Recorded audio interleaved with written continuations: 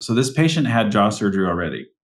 So they're coming to me for revision, and the point is like, doc, do the revision and I will be cured. And my point is look, you know, I don't know if you're going to be cured. You have these issues on top of, okay, I can identify, yep, the jaw surgery, they didn't counterclockwise rotate you enough. They really didn't push forward into your lip enough. I mean, I can show that the upper incisor is not supporting the upper lip. So there are positional issues, but I need you to go get a DICE because I need to show you and me that there is a real collapse going on. Yeah. And in this patient too, if I showed you their like volume, and I mean, we know that volume and cross-sectional area are not always great indicators either of airway disease. But if you saw his airway, it's like enormous on the cone beam CT volume-wise. Your last comment, is that because of the radiology and the position that the patient goes into the scanner can often give you a false measurement of the cross-sectional area? Or is it just straight out, you can have a big cross-sectional area and still be symptomatic and still have collapse? It's all the above. So it's exactly what you said. It's really interesting because Arnett did this study in the 90s where he showed that how you put the patient in the cephalostat. So this is before 3D x-rays. It's just, lateral plane films.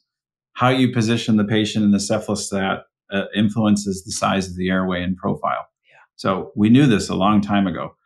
So yes, is the patient breathing shallow?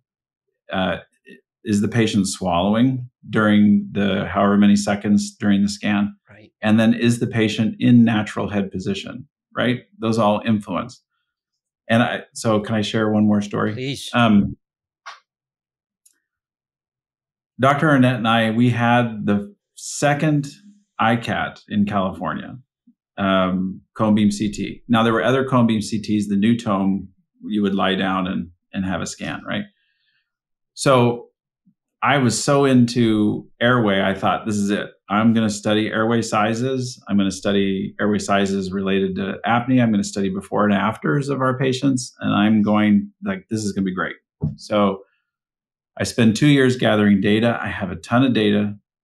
Again, Dr. Guilleminault calls and he wants to know how early we can operate kids because he wants to avoid this neurological degradation, right? So he's like, how soon will you operate? Well, let's come talk about it. So we go up to Stanford and we sit down and talk to him. After we talked to him about that, I said, Christian, I have a lot of data on airway size. I want to show it to you. So I showed it to him and he looks at me and he goes, this means nothing. And I was like, oh, this is like 2 years of work, Christian. It's got to mean something.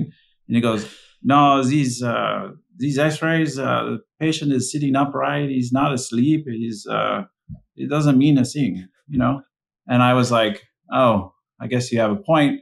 So I took all my data and I just set it aside, which was wrong. I should have published, because it would have beat all airway analysis studies by at least 4 years. And I was like, oh.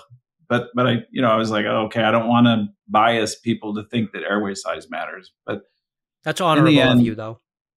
No, it's stupid, really. So all knowledge is good, whether it's it's deciphering. I should have provided the knowledge. Sure. All knowledge is good knowledge. So, but that was his point. Is like it's positional, but not just that. Just like we talked about, if they have a connective tissue disorder, you have no idea what the collapsibility is.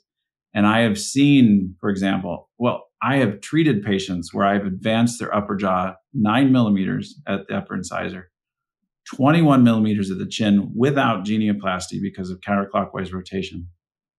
I've taken their airways from a minimal cross-sectional area of about 70 cubic millimeter or square millimeters to 200. And I've only got their AHI down from 30 to 14. Right?